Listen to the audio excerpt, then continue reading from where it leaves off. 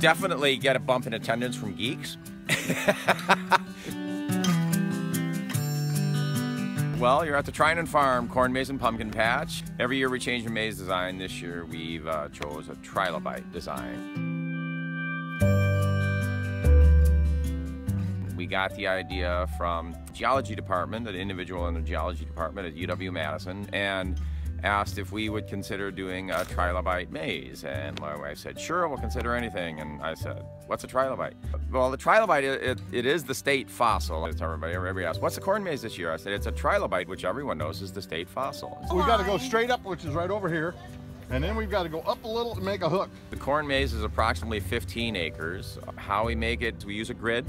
We set several rows of stakes out in the field, take our plan, go out there and stake it out and cut the maze out piece by piece.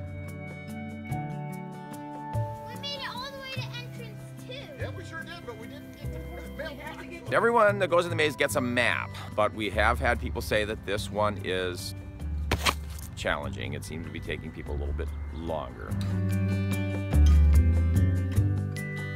So we give everyone a flag, tell them to, keep in the air. If you get lost, we wave it back and forth so everyone can laugh at you. But people are pretty impressed, and it's pretty exciting. It's drawn quite a interesting crowd of people out there. But how are we going to top this? We never will in some people's minds.